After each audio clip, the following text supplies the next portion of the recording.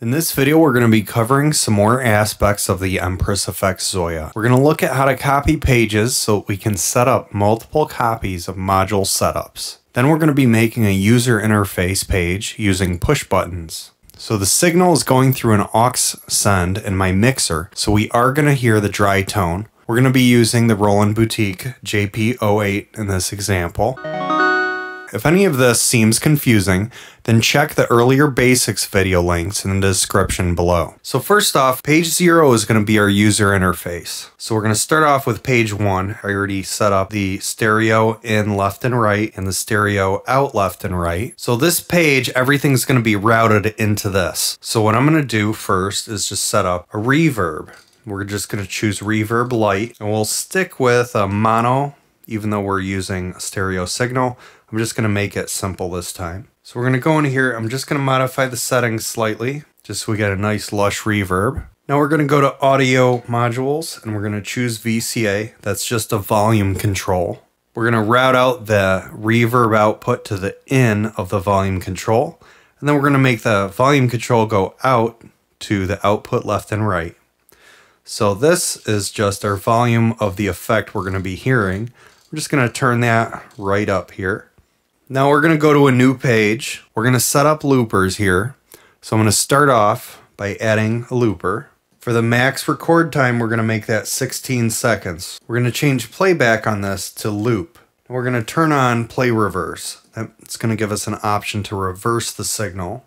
Now we're just going to add another volume control in here. So audio, and we're going to scroll up to VCA. So what I want to do is I want to be able to have a push button that's going to fade in each loop, fade in and fade out. So we're going to add a slew control. So we have to go to control modules and then find slew limiter. Now what I'm going to do is I'm going to create an interface module and push button. So we're just going to set this up. So the first push button I want is going to be momentary. In other words, when I press it, it's going to activate. When I let go, it turns off. So what this is going to be connected to the recorder on the looper. And we're going to create another push button. This one's going to be latching. So in other words, if I press it, it turns on, and if I press it again, it turns off. So there's a difference there. So again, this is going to be recording.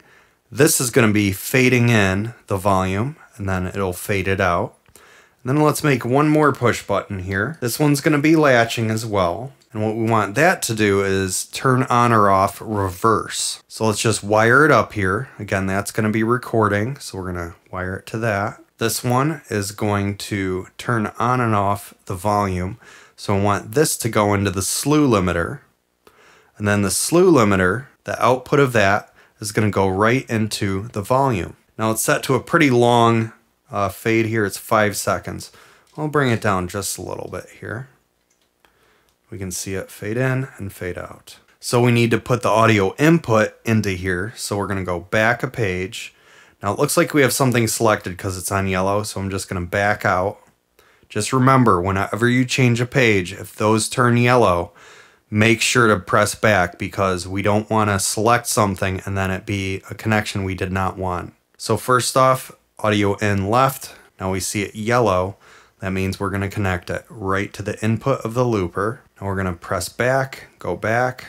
The right input is also going to go in the input of the looper. The output of the looper is going to go to the volume control in. That goes through the volume control out. We're going to wire into the reverb that I set up here. Now this third one we'll just set up to the reverse. So let's just test it out. So I'm going to hold this down and press some notes on my keyboard. We don't hear anything. We see the audio. We don't hear anything. So let's fade it in. Okay, let's reverse it. And fade it back out. Okay, so that's what we want. So what I'm going to do, I want to copy this 4 times. So let's just do that. So in other words, we're going to go to our page screen.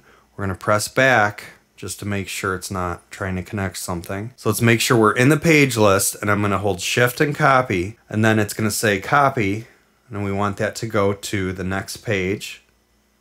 And then I'm going to press down. Now there is a warning here, so please make sure that you save your presets before you do something like this.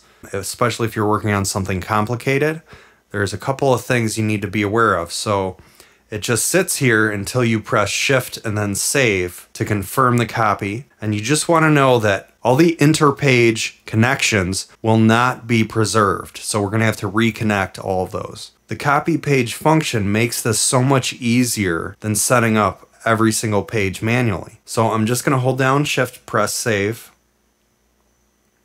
And now it says copied. All right, so let's go back 2 pages, 1, 2. I'm going to go line in left, 1, 2. We're going to assign that to the looper. We're going to go back again, 1, 2. Press the audio in right, 1, 2. We're going to put that into the looper. And now all we have to do is the VCA out. We're going to go back 1, 2. And that's going to go into the reverb in. So let's just test this one out and see if it works. It works just fine. Okay, let's do the same thing. So we're going to press back, go to our page screen, Shift, copy. We're going to go to the next page, Shift, save. There's our next copy, same thing. So we're going to go back 1, 2, 3. Audio in left, 1, 2, 3. Into the looper in, back, 1, 2, 3. Audio input right, 1, 2, 3. Into the looper. And then again, we're going to go and choose the VCA out, 1, 2, 3, into the reverb light. Let's try that one out. Works just fine. Okay, now same thing. We're going to go to the page list, Shift, copy. We're going to go to the next page, confirm, Shift, save. This one's copied. So we're going to repeat that last process one more time. 1, 2, 3, 4.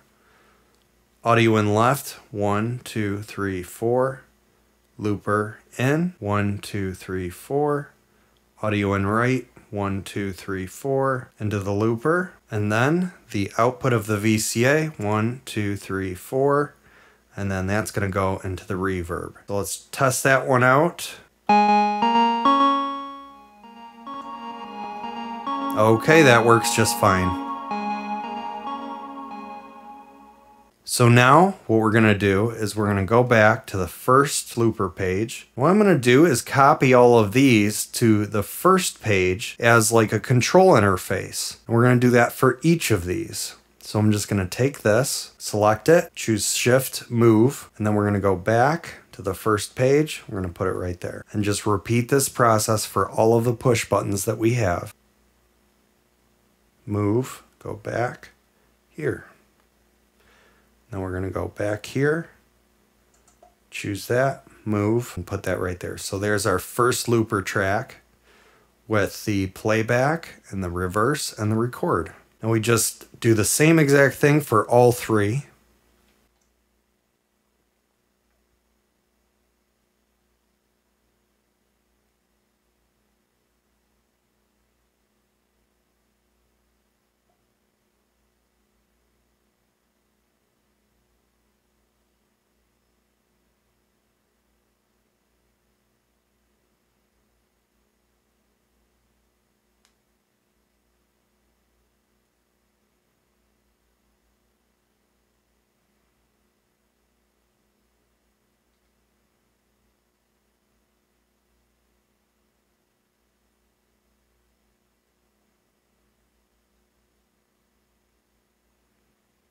Now, we just want to keep in mind here that whenever we have any of these controls or these push buttons, so if I press this and I go to the next page, that is going to go yellow. So just remember every time if we want to edit any of the other settings on any other page that we have to press back. Otherwise, it's going to connect that to whatever we press next.